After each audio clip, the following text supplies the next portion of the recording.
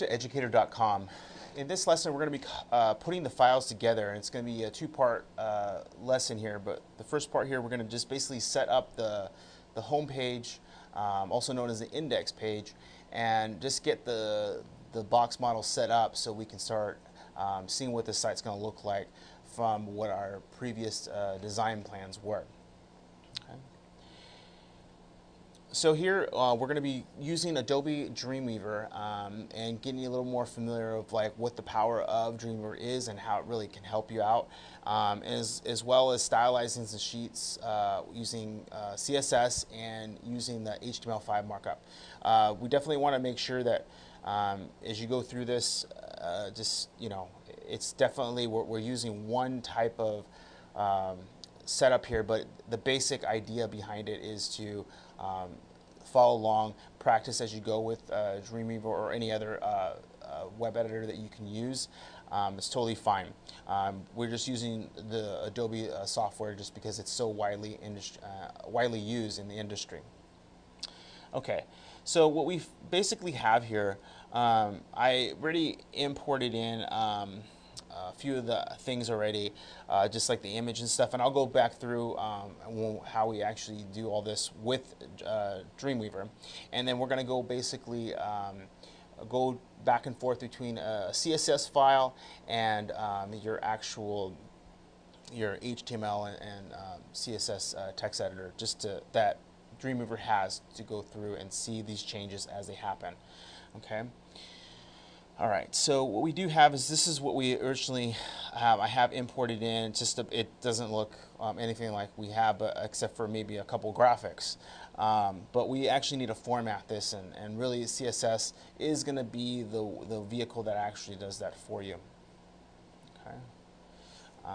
Okay, let's open up this Dreamweaver. Okay.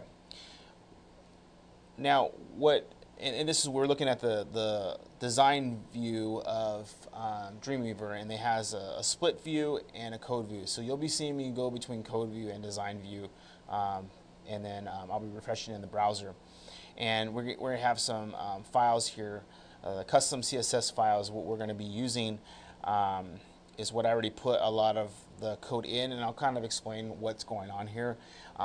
Definitely, this lesson is intermediate level. It's not definitely beginners. You want to take your CSS classes and some basic HTML, have some understanding of what this stuff is. It's pretty much repetitious. You see it over and over and over, and it becomes really easy after you've seen it a few times. But what we're going to do is definitely go in and set this up to put the content in. So let's start now with the actual source. So this is what you're seeing right now. It's just a bunch of text. Nothing's really formatted. And now I did link the style sheet here with Dreamweaver. This basically is affecting this file up here.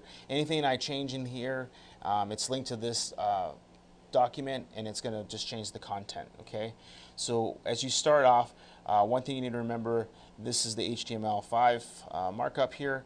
What Dreamweaver does is it actually puts in the HTML4 markup, which is a little bit longer. So this is just the 5. That's something you want to set up. Either or will work. So don't, if you don't do it right away, it's not a big deal. Only if you're going to take advantage of what HTML5 has to offer.